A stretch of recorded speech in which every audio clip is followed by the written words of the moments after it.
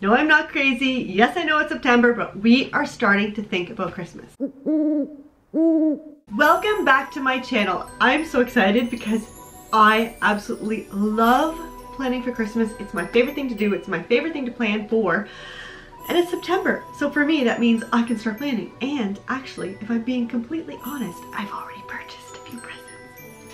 And something else, but I'll get to that in just a second. But you know what? It really is never too early to start planning Christmas. You can buy wrapping paper on Boxing Day or in the January sales. That's as early as it gets, so September really isn't that early. I have 7 things for you that you can do now to get ready for Christmas. You know what it's like if you leave everything until December, there are not enough hours in the day to get it all done. So if we just sort of start off slow and do a few things that we can do now, it'll make it so much easier to actually enjoy the season once December arrives. Last year I did do a similar video, but because it was 2020, there were a lot of things that had to do with the time it takes for the mail. So it was very focused on preparing early because the mail was taking a long time. Though I think there's 1 or 2 things that are the same, but it is worth a watch. Okay, so what are those things that you can do this month to start getting ready for Christmas? Number 1 is my favorite, and that is having a Christmas planner. Now I've printed my Christmas planner. I haven't set it up yet. I'm waiting for next month to do that, and I will do a video, don't worry. But I did print it off, so I have a place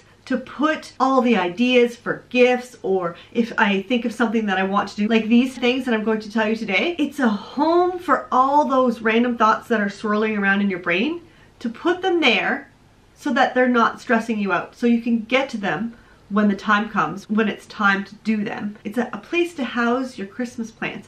What I also like to do is to look at my Christmas planner from the year before and take inspiration. What did I do for stockings? What about a meal plan? Those things are easy to replicate year after year, especially when it comes to traditions. Christmas is wrapped up in tradition, so feel free to repeat things that you've done other years. It'll make life a lot easier. Now I have my Christmas printable planner for sale for you, and there's a link in the description below. If you bought last year's, do not buy this year's. Buy the 2021 upgrade, and that will only be a fresh cover with the new date and a fresh November and December calendars. The rest of the pages are the same, so you can just print them off from your file from last year. Number 2, if you see a gift that you think someone would like, just buy it now. Don't put it on your list and save it for December.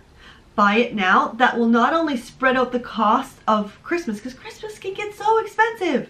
That'll spread the cost out from September to December, but it'll also be something you can check off your list and you don't have to do it later. Or if you want to do it a little bit more strategically, you can do it maybe by family or by theme or by person. My mother used to have a huge list of people that she used to buy for, and she would go by family. I do the same thing. She would start wide with more distant relatives and then move in, and we would be the last ones that she would buy for. I like to do things by theme. I don't want to say this out loud in case there's little ears listening, but you know the S word that we stuff? I will buy those things by theme. So everyone gets a magazine, so I'll just go to the store one day and say, oh, I'll get our Christmas magazines now, and I'll just buy, and I'll buy one for everyone. Everyone gets a charger, so I'll buy all those at the same time.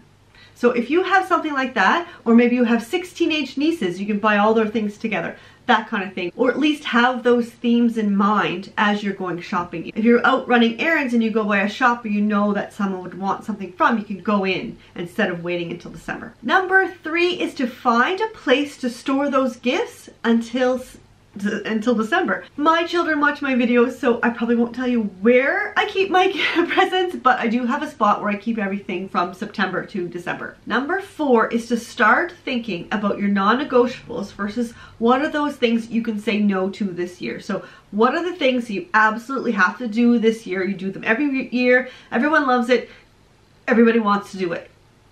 And then also, what are the things that, oh, we just do that because we have to, or we just do that because we do it every year? What can you get rid of to sort of ease your load, but also, like, if no one likes it, why are you doing it just because it's a tradition? So those are some of the things that you need to be thinking about now rather than in December, where the decision is a little bit harder to make. Number 5 is to meal plan. You can go back to your last year's planner or think about what you did last year, or maybe you want to spruce things up and do something different. If you have an idea of what you want to make come December, you can start buying things now when you go to the grocery store. Things that will keep, of course. You're not going to want to buy your fresh vegetables now, but things that keep, like molasses for your gingerbread cookies, or spices, or you can even get a frozen turkey now. Like with the gifts, that will help spread out the cost throughout the autumn, so you're not spending a whole lot come December, but also it'll just make it easier for you. You're not going to go to the grocery store one time and get all your Christmas stuff. Taking reinforcements to help you push like 3 carts and then all the stuff doesn't even fit into your cart. Having a meal plan and knowing what to look for, it'll make it easier on future you come December. Also, this is a great way to keep an eye out for sales. So something that's really expensive that you need, if it comes on sale, then you can grab it then. If you are enjoying these Christmas tips so far, please give me a big thumbs up and don't forget to subscribe. Next week I have a video about distractions and how to avoid them, so you don't want to miss that one. So have your notifications turned on. Okay, let's get back into the next tip. Number 6 is to think about the gifts that you want to make. Whether it's simply cookies for your neighbors or an elaborate quilt that you want to make for your sister, you need to assess how much time it's going to take you, noting that you'll be busier in the autumn as you go up to Christmas. Not only time, but energy. Are you going to want to bake after supper, after a really long, busy day? Or maybe you could do it on a Saturday afternoon and freeze them. When can you sew that quilt? So now's the time to start thinking about, will this be doable? You don't even have to make the decision. Just have it marinating in your mind and keep an eye on your time and your energy as we go into autumn. And then you can plan in that Saturday afternoon or regular baking or quilting times. Even think about gift tags if you want to make gift tags, teacher's gifts, anything that you want to make. Even if it's a basket of goodies for a teacher, you still have to put that basket together, wrap it up nice. Anything that needs your time and energy, now is the time to assess it, or maybe you're just going to give a gift card.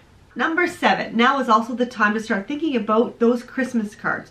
Are you going to send them? Are you going to make them? You can start addressing envelopes now, or at least gathering addresses so that you have them when the time comes. If you write a Christmas letter, you can start thinking about things that you're going to put on and have an outline going. Take your family photos, or at least book a photographer or whatever you're going to do. Now is the time to think about those things because it's going to come around fast. I have a bonus thing that you can do, but I'm going to get to that in a minute. First, I'd like to talk to you about my advent calendar. So I'm so excited for this advent calendar because December can be so stressful, or at least busy for women and especially mothers. We need to make sure that we enjoy the season. A lot of the times we're just going until we're run ragged. We end up on Christmas Day asleep in the chair with our presents around us because it's like the end of a marathon and we're just done and tired, and it can be really tough. So that's why not only do you have to start planning early, but also take care of yourself throughout the month of December. So my advent calendar has a little treat for you every day leading up until Christmas Day. There are self-care items, and there's also a lot of stationery, but there's also a few surprises thrown in there as well.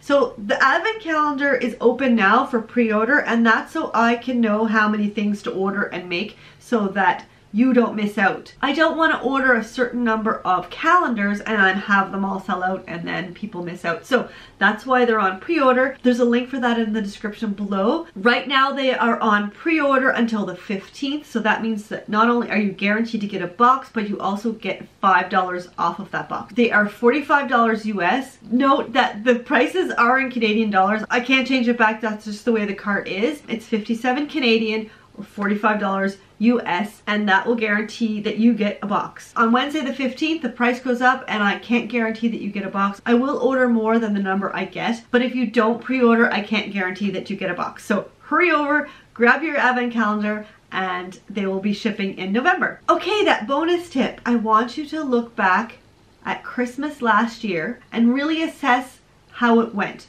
What worked? What was fantastic? And those are the things that you may not even notice. So you have to think really hard more about the things that worked than the things that didn't, because the squeaky wheel gets the grease. So the squeaky wheels, the things that didn't work, I want you to assess those and see how you can do them a little bit differently. But the things that worked, I want you to keep those the same. Not only did it go well, but your life will be easier if you just do it the same way as last year. Were you stressed out? Were you run ragged? Do you need more self-care? Do you need an advent calendar? So really look at last year, even past Christmases, see what worked, write that down, we're doing that again, and then the things that didn't work, write down, how can we tweak those? How can we make these better? And in that Christmas planner, there are 2 pages. One is My Dream Christmas. What what would I love my Christmas to look like? And then we sort of narrow it down on the second page to what can I do this year? What is actually doable this year? And again, the link is in the description below for those. Okay, if you enjoyed this video, let me know in the comments below which tip that you are going to do first. Give this video a big thumbs up and don't forget to subscribe. Next week, I'll be back with some tips on how to avoid distractions and actually get things done. So make sure you're subscribed so you don't miss that. Christmas is so... Sure. So I need my book. It's raining. My clothes are mine. Okay. You can subscribe here by clicking on my little face. Here are 2 more videos that I think you will like. If you made it this far, leave me Santa or Christmas tree or something else Christmas in the comments below. Have a fantastic day and happy planning.